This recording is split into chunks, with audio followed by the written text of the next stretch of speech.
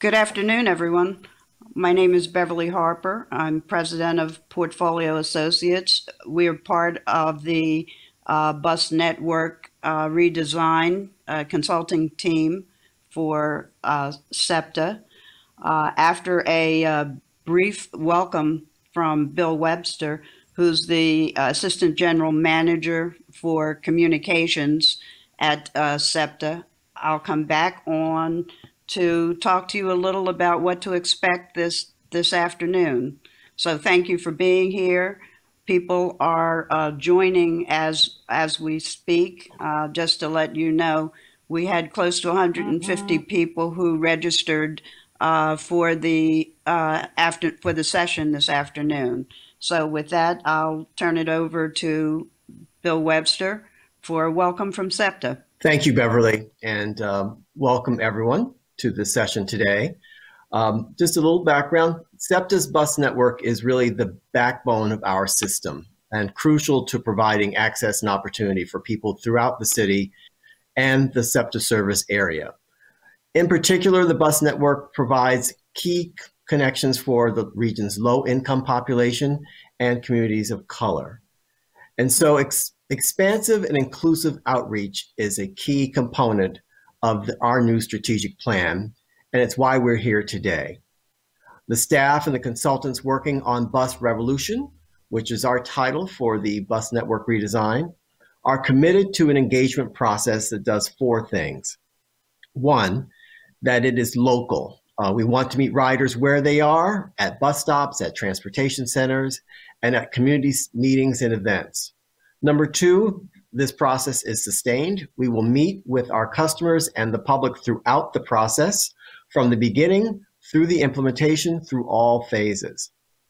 And three, we want to be responsive. We're committed to this revolution staff listening to customers actively, to your ideas and concerns, to provide answers and circle back if more research or analysis is needed.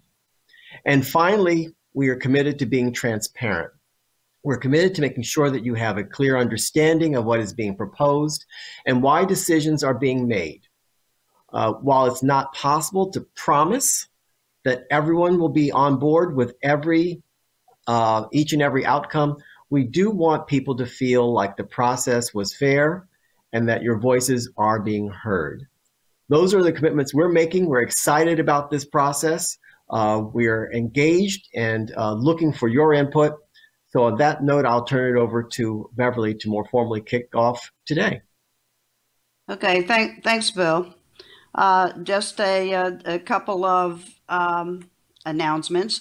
We have two sign language interpreters who you'll be seeing on the screen, Jay and Amy. They're great.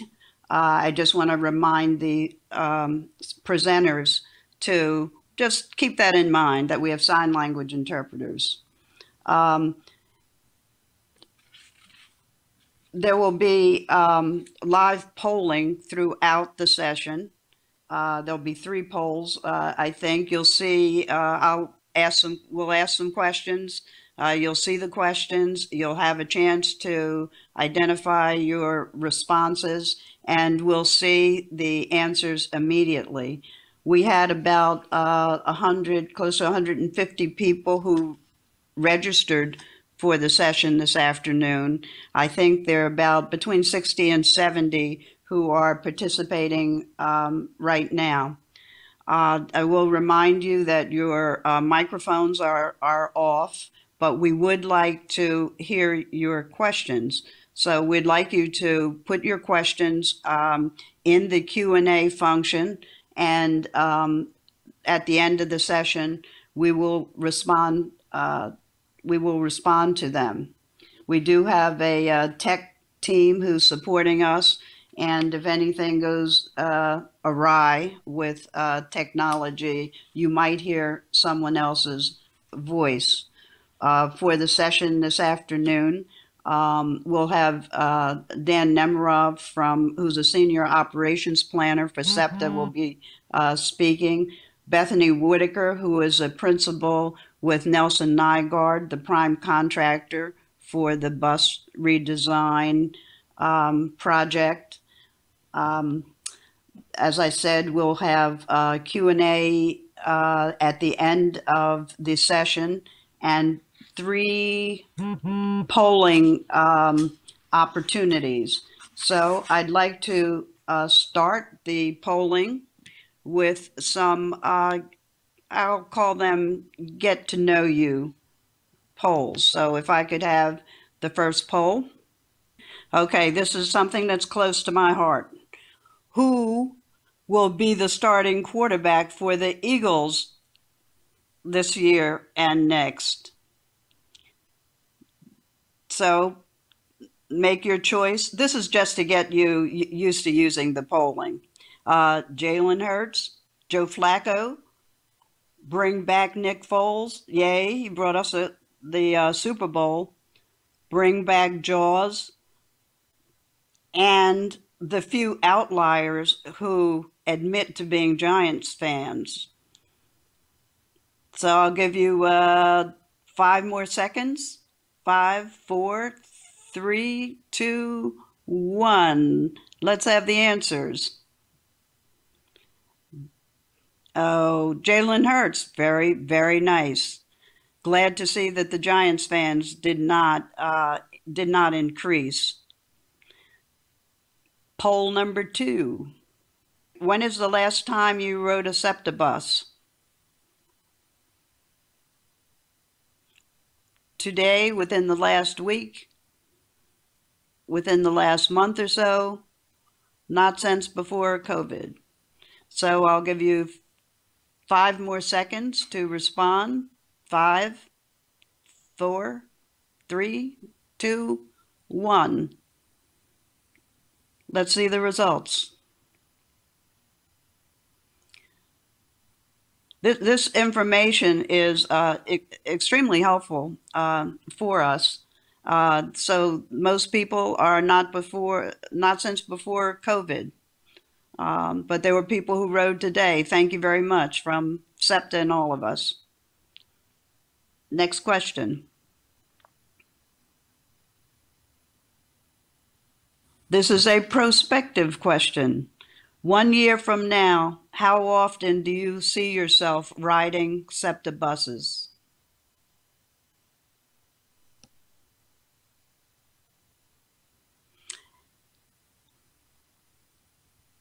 People are responding. We have between 70 and 80 people in the session. So let's end the polling. 5, 4, 3, 2, 1. And this is good news for SEPTA. People see themselves riding frequently, and I'll join that. So thank you very, very much. I'd like to now welcome Bethany Whitaker, who's a principal with Nelson Nygaard, who is the manager of this project. And she'll be presenting, doing most of the presentation. Please remember that you can put questions in the Q&A at any time during her presentation. And so welcome, Bethany. Thank you, Beverly. So great. Let's my name's Bethany Whitaker. I work for a company called Nelson Nygaard. As Beverly mentioned, we're the prime consultants for this effort, and we're working with some other firms and other teams, but we'll be leading the comprehensive bus network redesign, which we're calling the Bus Revolution.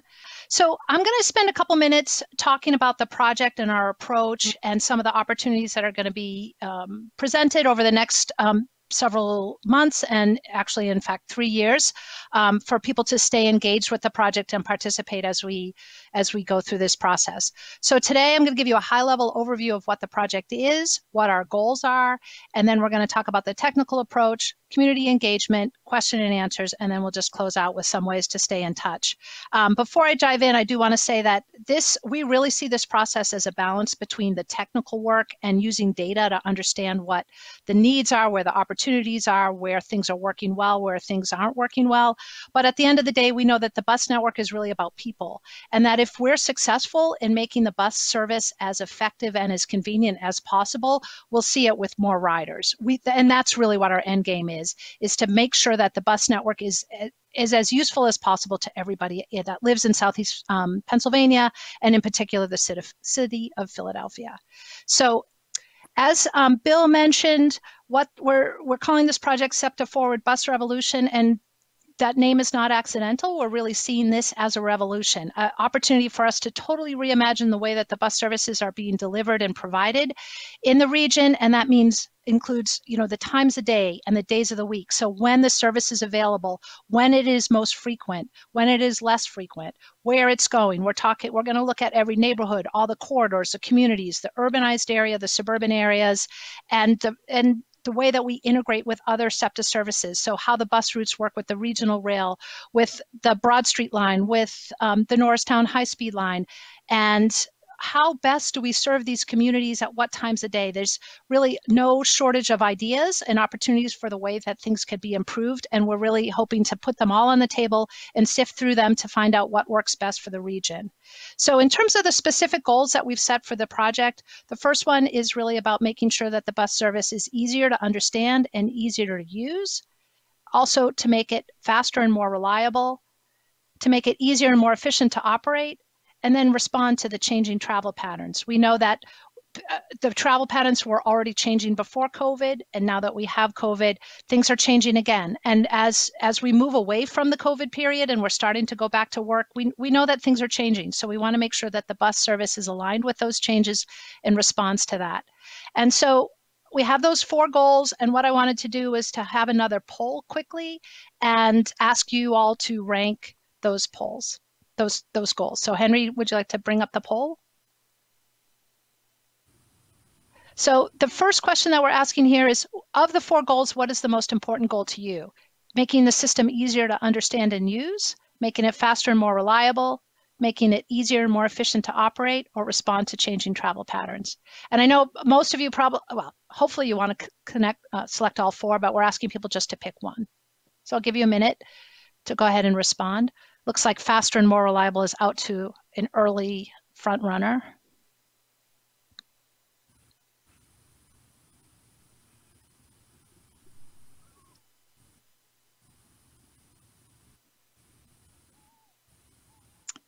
Excellent. So I'll give you a couple more seconds to answer. We have about almost 80% of the people who have responding to the poll.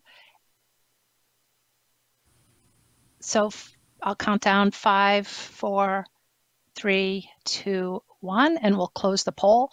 And the winner by a long shot is making the service faster and more reliable. And so thank you for that. That's helpful for us. And then I think we have another poll that asks about some additional goals that we might not have called out in the first round. So the other goals that we wanted to ask you about are making connections. So the way that the service connects with other service, the comfort of the service, the sustainability, so clean fuels, electric buses, things like that, and then the affordability of the service, so fares and how much it costs to take a ride. And so go ahead and vote on these other goals. And I'll give you a minute again.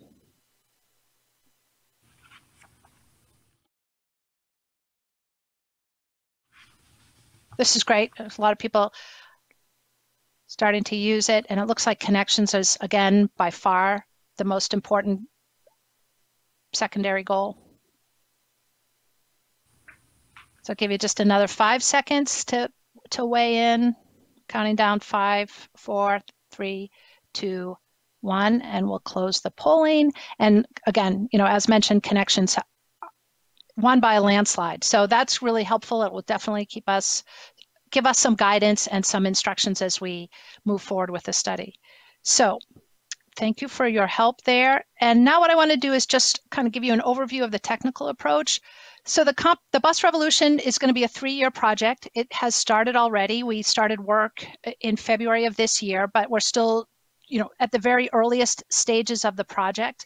And the third year of the project is really going to be about implementation. So we'll spend the next year and a half, almost 2 years doing the planning and the design. And what the steps are is, first we're going to be doing a state of the system, and that's where we look at the market and the community demographics, employment, travel patterns, what the region looks like from a high level perspective, so we can understand where the needs are and where the opportunities for improvements are. The other big technical piece that we're doing early is evaluating each of SEPTA's bus routes. SEPTA has 125 bus routes. We're going to be looking at each of those routes, looking at every trip, every bus stop, and understanding where they're working well and where they're working less well. As we do the state of the system and the individual bus route evaluation, we'll start to catalog and identify opportunities for improvement. We'll put those together in scenarios and packages of improvements, and then bring those scenarios out to the public for input and feedback. What do you like? What don't you like? We often have 2 or 3 scenarios, and we really want to focus on asking people what they like about each one, rather than voting on, oh, I like A better than B. But what is it about A that you like? What is it about B that you like? So that we can put those together and come up with some draft and final recommendations. And then, as I mentioned, move forward with implementation. And we're hoping that where our expectation is that implementation will happen in the third year, so 2023. So I'm going to talk a little bit about some of the technical work that's going on right now, and both the state of the system report and the market assessment. In both cases, I'm going to show some maps and some analysis. All the findings are preliminary. We've just started to prepare some of these and look at them. But as I mentioned, the state of the system is a really important part of the analysis, and it really gives us this blank slate perspective on where the opportunities are, where the needs are, where people need transit the most, and how we can design the transit system so it meets those needs. So there are a lot of things that determine where and how transit service can be successful. Some of the most important ones are population density and employment density. So areas where there's the highest concentrations of people and jobs, but we also know that demographics and the type of employment also make a difference for where transit is needed. The other thing is the overall travel pattern. So where are people traveling every day, whether they're doing it by bike or by car or by walking? We want to make sure that the transit system reflects those travel patterns. So today I'm going to talk to you a little bit about population density and the demographics, and some of the ways that we're combining both population density and demographics to understand transit need.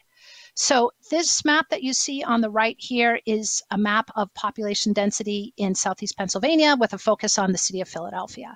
And so areas that are brighter red show areas where the population density is higher, and that tells us that there is opportunities to provide more transit service in those communities, and maybe even more frequent transit service in those communities. The other thing we know from surveys is that there is a difference between who rides the bus and the overall population. So we are taking a look at that survey data and understanding who are the people that are more likely to ride SEPTA bus services, because we want to give those areas more attention and more importance in our analysis. So by looking at the survey, we know that people that don't have a vehicle, race also has a factor in bus ridership. So people who are Black are more likely to ride it than people who are white. People who live in poverty are more likely to ride the bus. Older adults, people age 65 and over, are also more likely to ride the bus. And there's a few other factors that aren't included here as well. So you can see the areas that are green on the map on the right-hand side. That shows us some of the adjustments that we made to the population density map. Those are areas where they have higher concentrations of some of those demographic groups that I just spoke about. And then when we put the two maps together, you can see how the population density changes when we adjust it. And when you look at the map on the right, you can see that the population, that the map is brighter and there's more red spots. So that's telling us that there's more demand in those areas.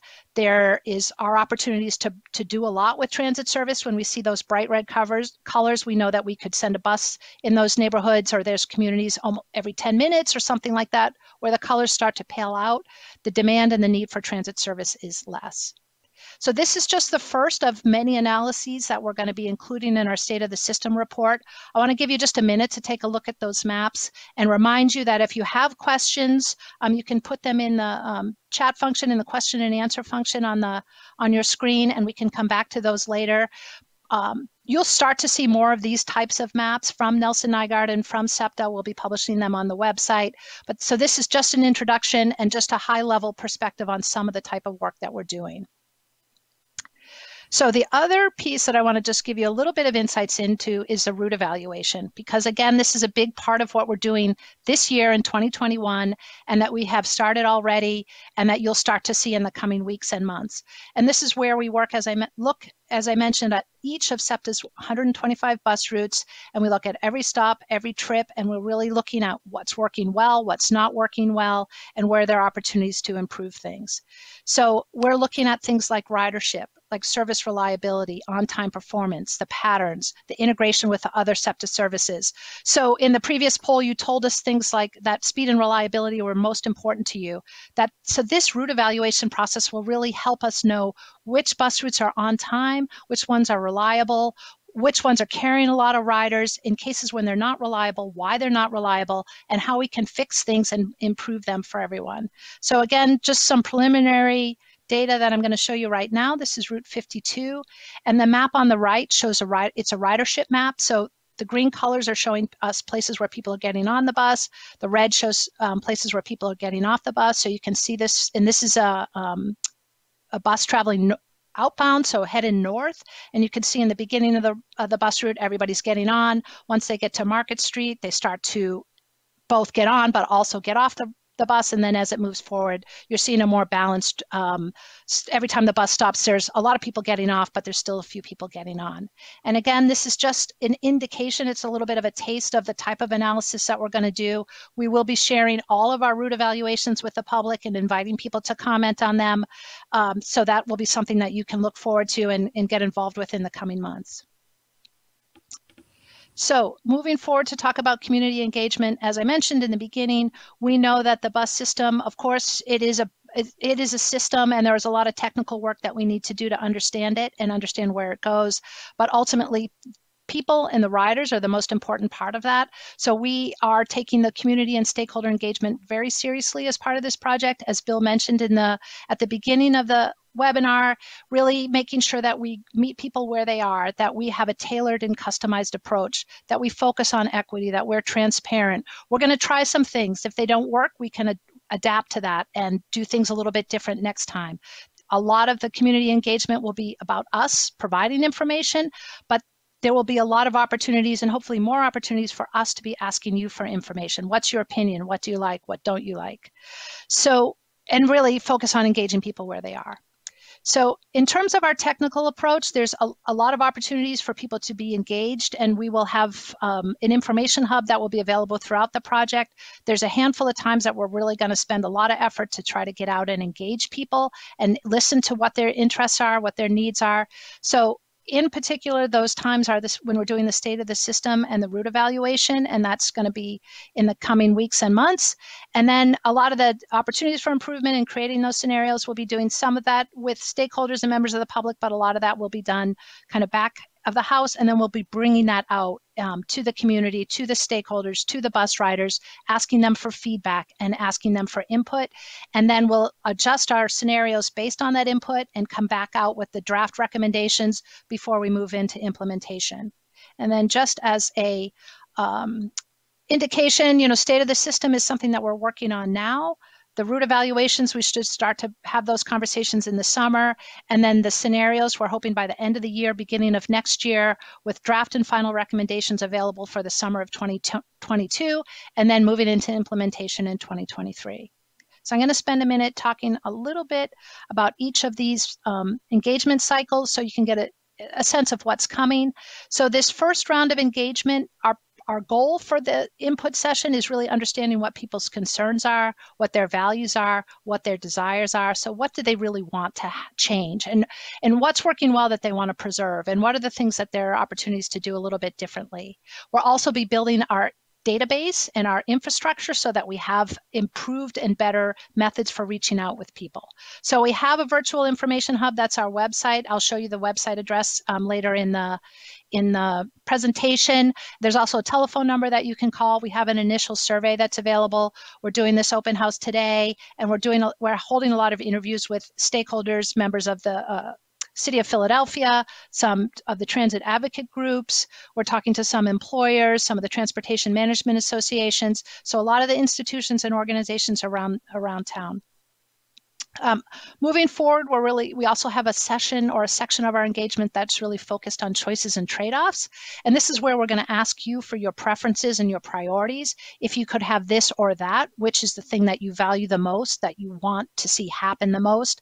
This is a big engagement effort. We're going to have a lot of opportunities for people to learn about what we're talking about. We'll do some transit talks, post some videos, make some presentation, have some in-person pop-up events. We will also do a survey. And then at the same time, the information hub, which is right now, it's still virtual, the website, but you'll start to see the state of the system report and the route evaluation online so people can go in, read them, and comment on them.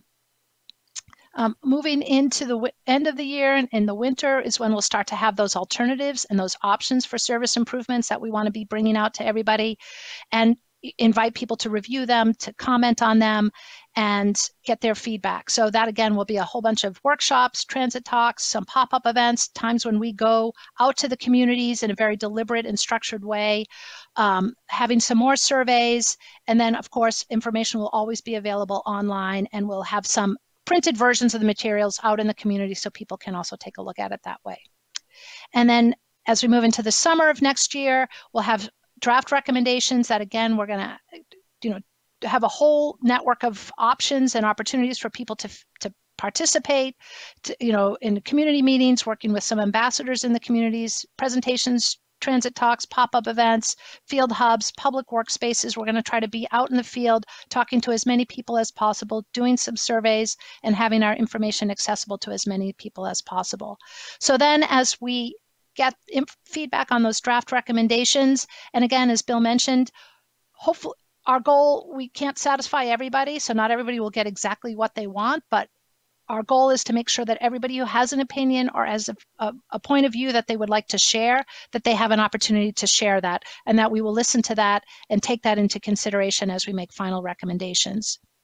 And then moving into implementation, again, this could be a big change. So we need to we'll have a big effort in guiding riders as they sort of understand what's changing and how to adapt to that. So we'll have a lot of people out on the streets helping people through the transition, as well as a lot of information up and available beforehand. And so that's the overview of the community engagement. And again, we're going to do a poll. But as I went through that, if there's a couple things that you want clarified or you didn't understand, definitely put a question in the Q&A bucket. But for now, I'm going to just invite Henry to show another poll.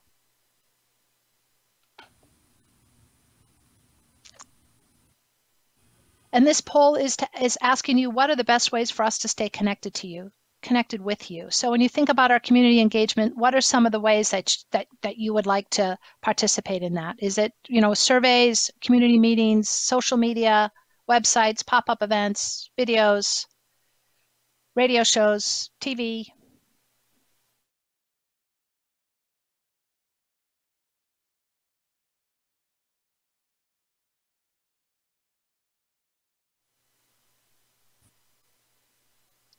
Excellent. This is interesting because there's not a clear winner. So kind of a horse race down to the finish.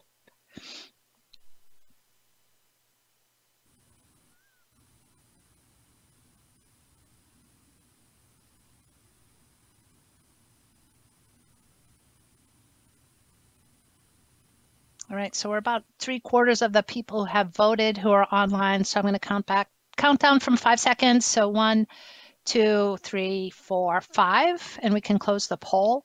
And this one's interesting. All right, so social media got the most votes, but it's interesting to note that the surveys, community meetings, and the pop-up events also, and the website also got a lot of votes, and they're clearly important strategies for us to stay connected and engaged with people moving forward. So thanks for that. All right, so I think what we're going to do now is go to the questions and answers section of the webinar. So I'm going to invite Beverly back on screen, Henry Fellman, and then also Dan Nimiroff from SEPTA, and we will start to answer the questions that people have asked. Henry has been looking at your questions, and so I'll ask Henry to read the first question. All right, thank you, Beverly, and thanks to everyone who's joining us today, and to everyone who's entered a question in the Q&A. We invite you to continue to ask questions during this session as well, and we'll be monitoring those. So the first question is, while this program is focused on the bus system, will there be any consideration given to new or enhanced subway, below and above ground, or trolley service to complement these efforts? All right, so I think I'm going to pass that to Dan. Yeah. Yeah, thank you, Bethany. So this project is heavily focused on the bus network. We are going to consider connections to the subway, connections to the L, connections to the rest of the rail transit network. But the recommendations we will be making are 100%, it's going to be 100% focused on the bus network, which is, a good, half of our overall ridership. So I think it's important that we focus, on the bus network. Those other modes sort of are going to be looked at over the next few years through our long range planning process as well. But this is focused on the bus. Okay, Henry, do we have another question? Plenty. This is about the goals. So maybe Bethany here. Why isn't growing ridership an explicit goal? Yeah, I would say that that's a good point, and it should be an explicit goal, because ultimately, ridership is the measure of success, and it is the fundamental thing that we're trying to accomplish, is to increase ridership.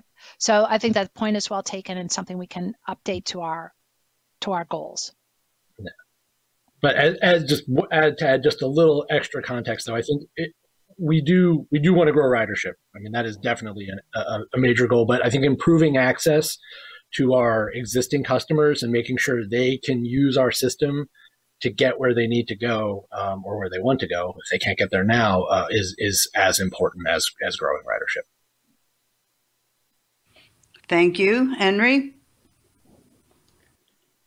How will proposed bus infrastructure improvements in the city's Otis transit plan be incorporated into Bus Revolution? In Boston, for example, the MBTA is planning along a clear unified timeline for bus network redesign, street infrastructure, and fleet replacement. I can handle that one. So we work very closely with the city on their transit plan. We are, as a transit agency, in favor of transit infrastructure, bus infrastructure included.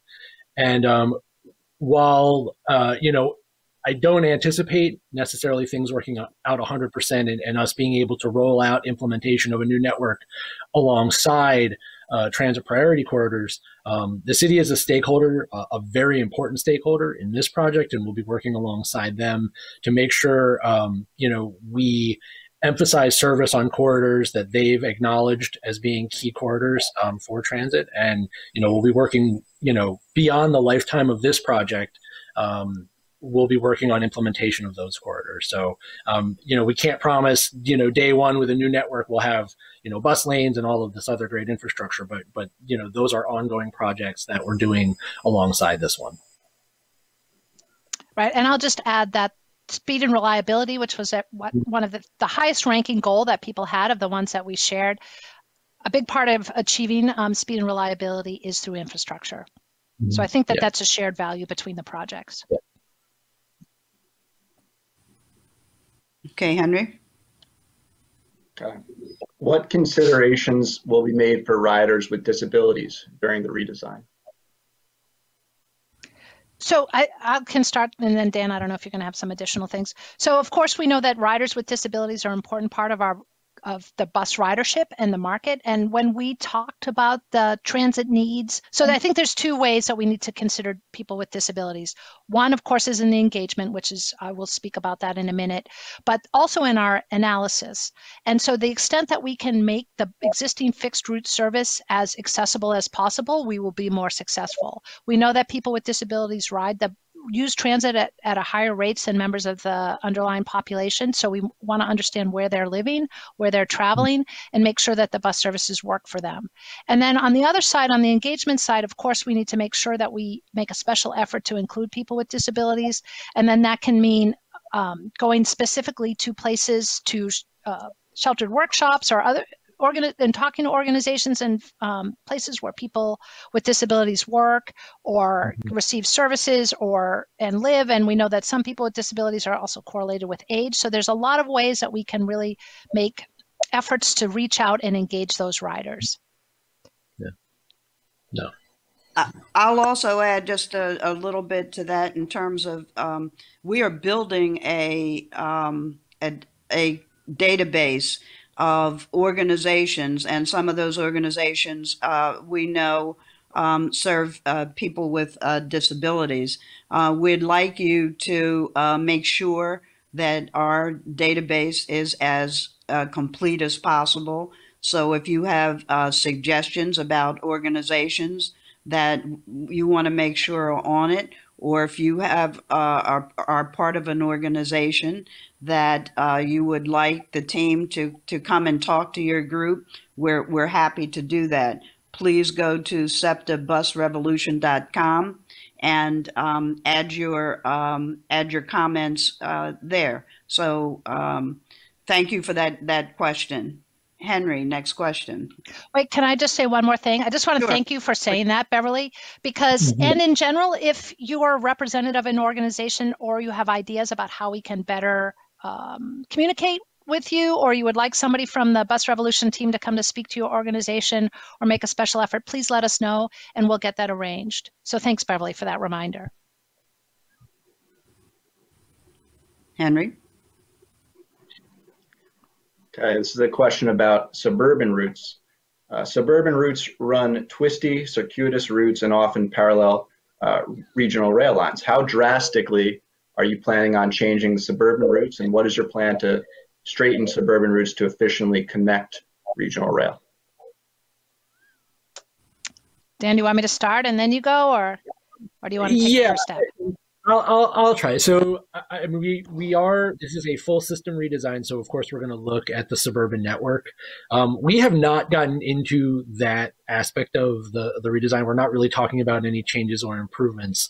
But one thing that we will be doing is working really closely with our county partners to identify improvements in the SEPTA network in their counties, and make sure that we work alongside them, through their development plans and their goals to implement the network there. And as far as connections to regional rail, that is definitely something that we want to look at a little bit more. We do have a few routes that are directly connected and sort of related to regional rail service. And I think those are, we have some are successful, some aren't as successful, but that is something that I think worth exploring at certain regional rail stations. So, I mean, these are all things that are going to get considered, whether it's straightening routes out or connecting them to regional rail. We're just, we're at the very early stages. But, Bethany, if you want to give any more thoughts based on your previous experience. Yeah.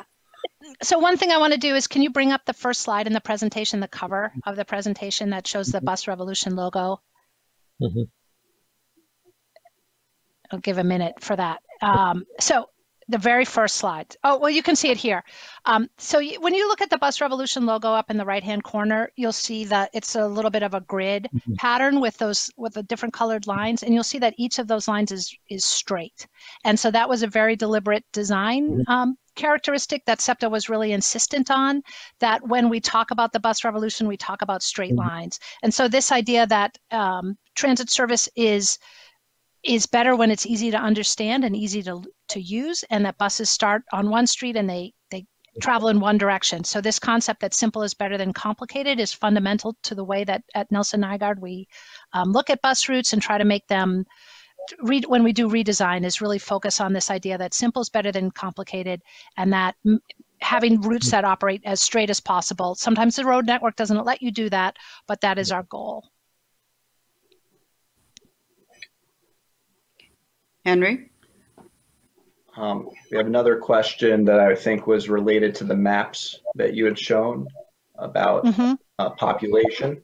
So this asks about the Navy Yard as an example. While there are no residents now, there are 15,000 jobs projected to be about 40,000 jobs and 5,000 residents in 2040. 80% of workers commute there by car. We need more service there, but the type of data used does not allow that story to be shown. So wondering what other spaces are being ignored by using residential data.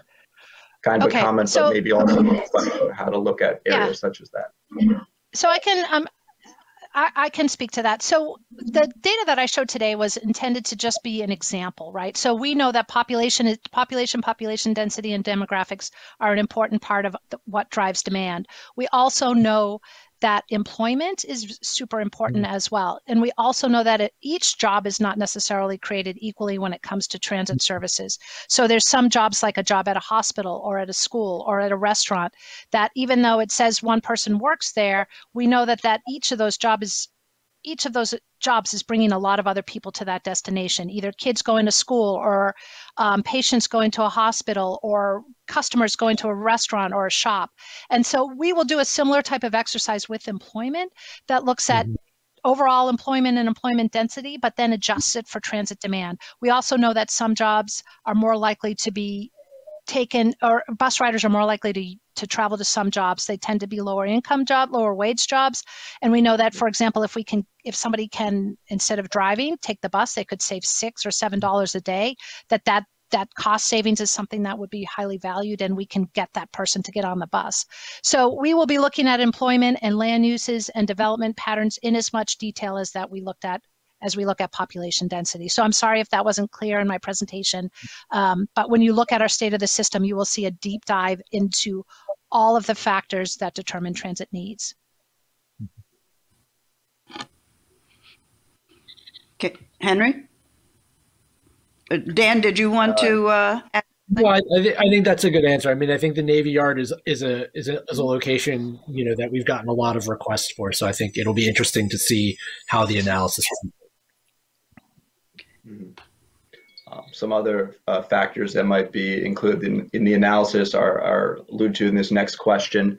Will the bus revolution take the effects of parking, deliveries, and double parking into consideration?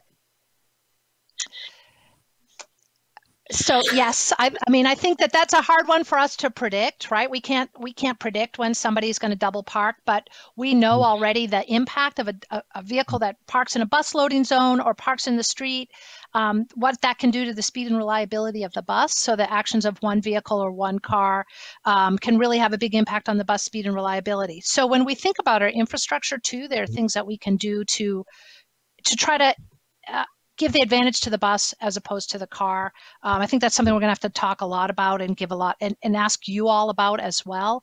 But yeah, I mean, we can't control where people park necessarily, but we can try to design the bus service so that it reduces and eliminates those conflicts.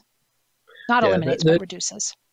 The city's transit plan made some pretty clear policy recommendations regarding this, and I think our project needs to double down on a lot of those recommendations, where we are saying, this is a key corridor for us. We need to provide additional frequency, but to make that frequency more reliable, we also have to accept that there needs to be some policy changes to, whether it's deliveries or parking or things like that. So, they're going to be identified in the plan, and it's definitely something that we're mindful of and are talking about with the city, but and we'll recommend policy changes, but actually enacting those changes is a longer process.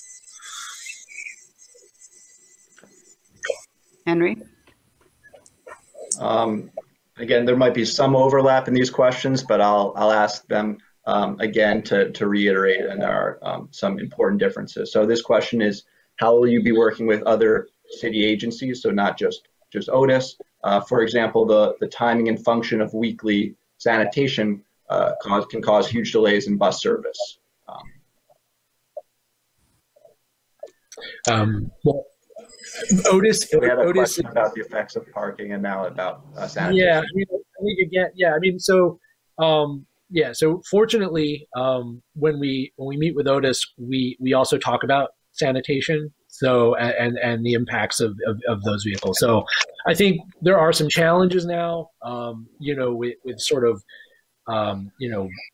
scheduling around each other. I think we're hoping that we can make some changes in the future that make that a little bit easier. But we are talking to those groups as well. So they're all part of sort of our listening sessions and our conversations. Are we asking, I'll take the prerogative and introduce a question also in here. Are we asking that people identify particularly problem areas as it relates to their experiences with buses along certain routes as a way of helping to guide us in terms of who we need to be talking to? Because I know that deliveries in Center City are a problem. In some neighborhoods, there are activities that happen that impede buses. So how do we want the public to help us identify those hot spots? So I can start with this one, Dan, and then if you want to jump in, you can. So I think that there's two approaches to that. Like, I think this project overall, we have the data, a data-driven analysis, and then we also have the community engagement piece. And so we have the ability to know where the bus is falling behind the schedule and where it's sticking with its schedule. And so we can see that when the bus turns on South Street, for example, that it slows down a lot and that it's always falling behind schedule when it's on South Street. So, and then we can, at the same time that we do that technical analysis, we can also ask people where they see things, and we will do games and tools and have opportunities for people to go onto a map and say, like, this is where my bus, we always fall behind schedule here, or the bus is always late when it picks me up. And then we can double check some of that feedback with what people are what they're telling us where the problems are. We can see if we also see that in the data and kind of circle back. And then likewise, the data is going to tell us that the bus is always slow in these locations, or it has a hard time staying on time. And we can ask community members if they also have that experience. And so I think that two-way loop between using data to help us find the problems, but then also listening to people and asking them where they see problems and what they're finding to be problematic. And then, I think those two pieces working together is really where we find the answers.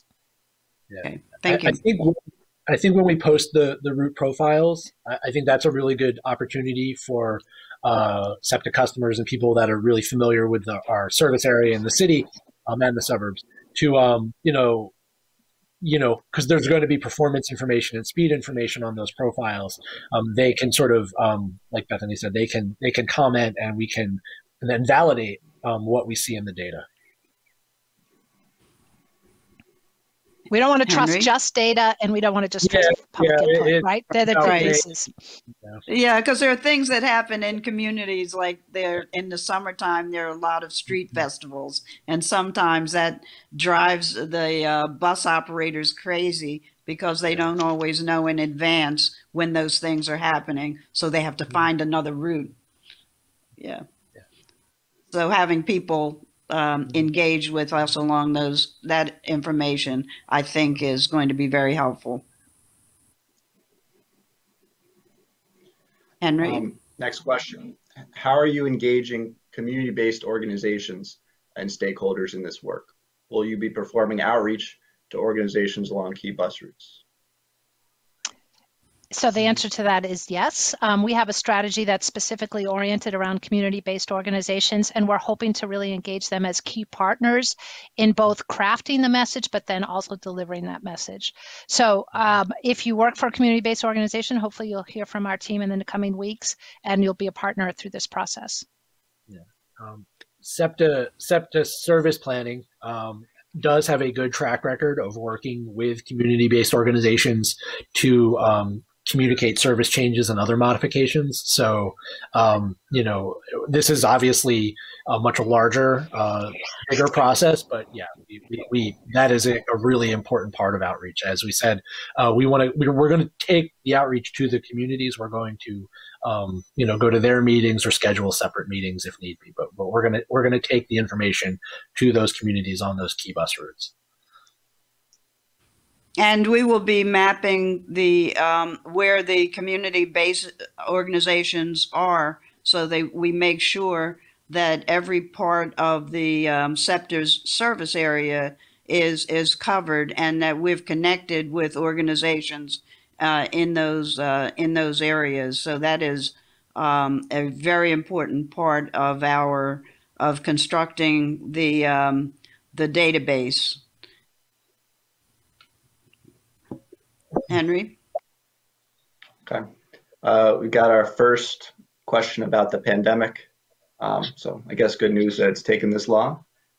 So other systems, MBTA, SF, MTA, New York City Transit, and CTA are acting quickly to consolidate time savings from pandemic-related congestion declines, less traffic, to ensure bus service is improved and competitive, whereas commute-related travel returns. Is there an intention to take action at any point before the 2023 implementation timeline? I'm going to assume that this is about the level of service being provided, because that's all I can read out of the question. We may be making service modifications over the next few years in advance of the redesign.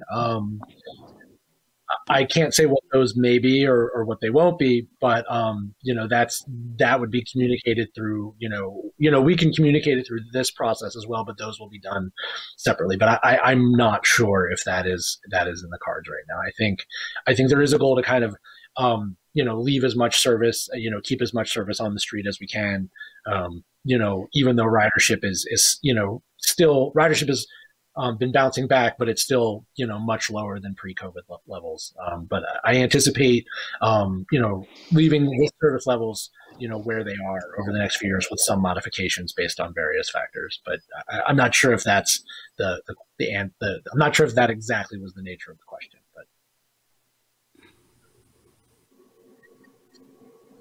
Okay. Bethany, did you want to add something?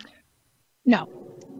No, I just want to say that both the consultant team and SEPTA is monitors frequently what other major transit systems are doing. So we are aware of the modifications and changes that are happening in other areas, and doing trying to figure out if that's something that would work in this region. So we're aware of what those entities are doing.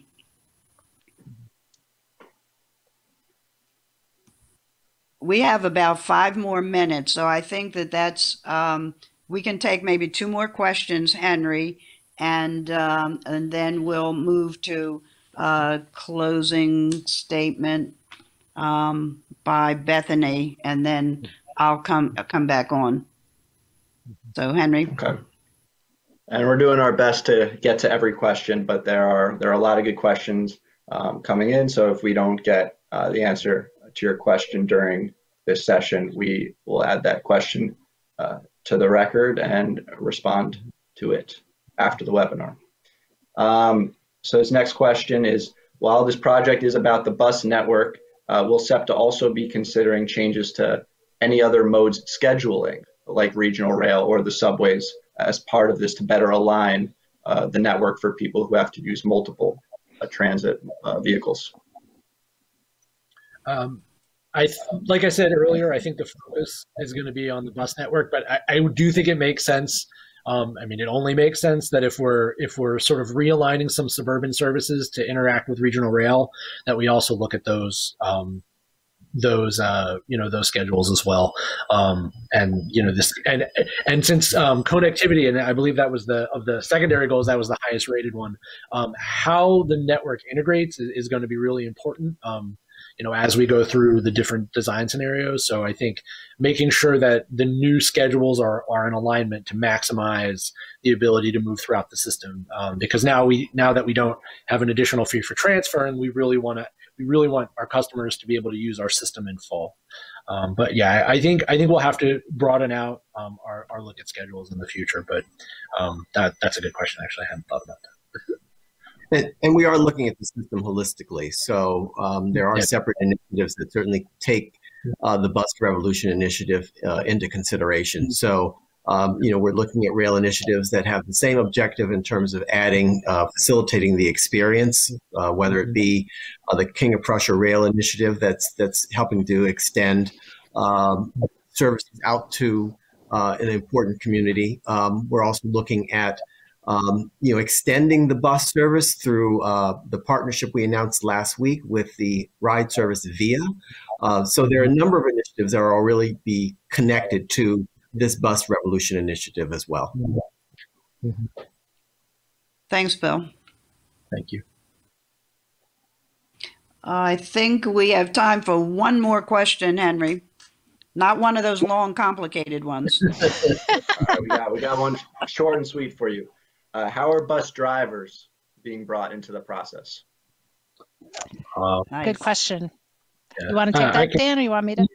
Yeah, we're going to have we've already begun these conversations, and we will be having direct outreach to the operators in each district. So they will get to see the materials generated in support of this project. They will get to provide feedback, office staff as well as the public will be, and they'll be important stakeholders in the process as well. Yes. Yeah, so I was just going to ask if we could bring up slide 30. Yeah. In the last minute, I just want to remind everybody that we do have a website, SEPTABusRevolution.com. If you go to the website, you will see a fact sheet and then also some frequently asked questions. We'll update those questions based on some of the questions you asked us today. So that information will be available. We also have a short survey on the website. We have a telephone number, 267-291-6045. You can call that number. It's staffed Monday through Wednesday, 8 a.m. till noon. Other times you'll get a recording. And then you can also send us an email at busnetwork@septa.org. So we're looking forward to working with you all as we get started and dive into this project, and hope that we hear from you again soon. Thank you. Okay. Thank you, everybody. And thank you especially to the sign language interpreters. You were great as usual. We want you to be a part of the bus revolution, and want to thank everybody for participating. If you think this was a great session, encourage people, tell people they can sign up for the session at 6 o'clock this evening. It will follow the same format. So be a part of the bus revolution. Visit the website SEPTABusRevolution.com, and thank you everybody for participating in the session today.